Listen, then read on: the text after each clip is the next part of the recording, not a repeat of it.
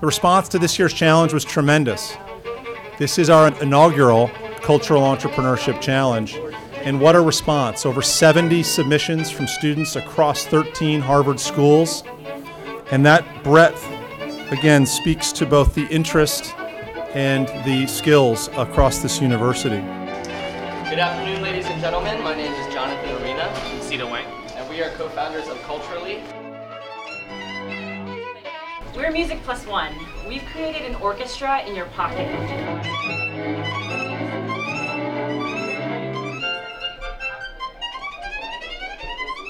Now, the blind user is independently being able to appreciate this work of art.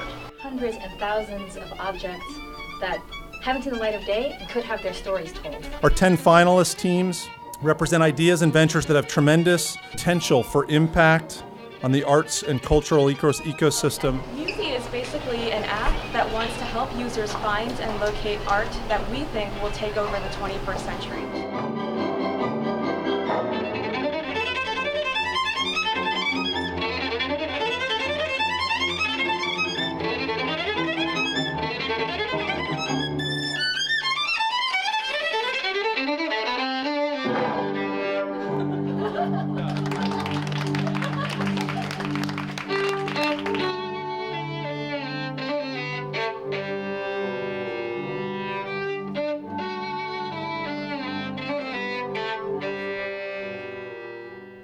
Right now, it feels great to get your idea out there and to have people listen to it and give you feedback, which is what this whole process has been about.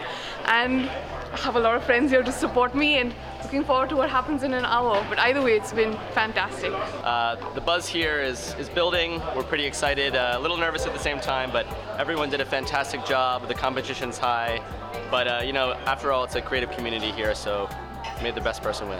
I don't know. I think it went well, but we just enjoyed sharing our idea with other people. Hopefully they'll enjoy it too and have good feedback. Who would have thought in some ways that the two of us would be doing something together, and it's in my mind that's the embodiment of everything that we hope that this venture is about. And the grand prize. I should be wearing an Oscar dress. The grand prize is Musi.